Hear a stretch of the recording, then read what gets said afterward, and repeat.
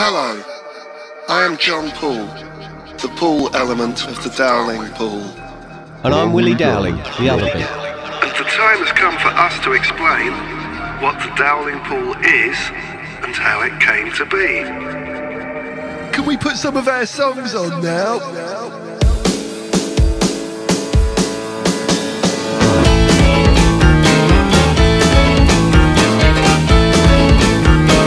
I first got to know Willie a few years back when we both worked together on Ginger Wildheart's 555 album, which was probably the first Pledge project to make any impact in the UK.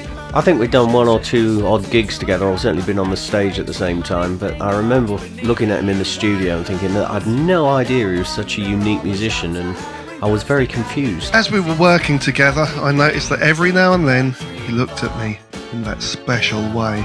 And I remember thinking when 555 was all over, I wonder if I dare ask him if he'd fancy doing something together. Meanwhile, I was thinking along the same lines and started writing some bits and pieces. Nothing ventured, nothing gained. I thought I'd give him a call. I remember he rang me and beat around the bush for so long. I decided to put him out of his perpetual misery. I'm not miserable, but my face is. Do you want to do something or what? I said. I remember I was so relieved that he was into the idea that I ended up doing a little dance around the studio that has since been renamed twerking.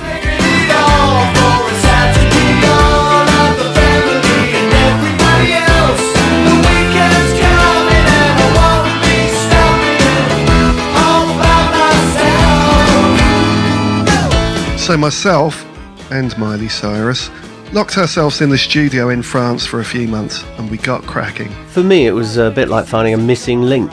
Everything he brought to the table, I thought, Christ, I wished I'd written that. Without getting all poncy about it, which I'll leave to him, I thank you. We just fit.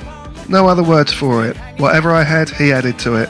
Whatever he had, I did my thing, till in the end you'd be hard pushed to say who wrote what and who came up with whatever.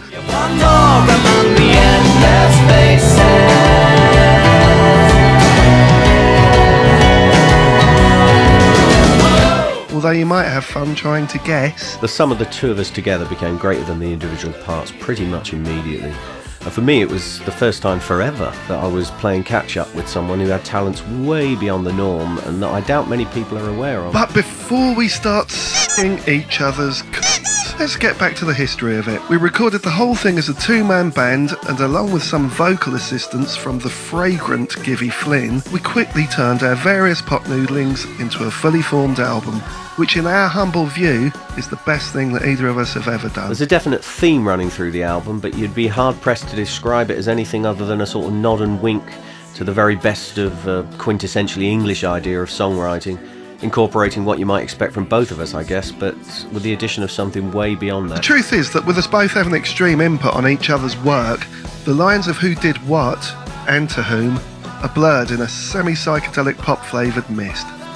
You're hearing some of the tracks now with this video, and you've heard Hey Stranger. A fantastic song written for and about Tim Smith, John's old partner in crime in the much-missed Cardiacs. Hey stranger, I dreamt about you once again, a picture of the past and all the places that we played. Whatever, I remember you this way. Which is available to download now if you pledge, and free to taste on SoundCloud. So there you go, a brief description of what to expect from Bleak Strategies. Next time we'll go into a little more detail and perhaps even introduce you to Edwina properly. You'll probably meet her informally over the next couple of weeks. Meanwhile, we'd love for you to be proactive on our behalf and play this video and Hey Stranger to everyone you can and urge them to pledge. Go on. Enrich your lives with some multifaceted technicoloured beauty and sunshine from the infectious kaleidoscope of The Dowling Poole. And our album, Bleak Strategies.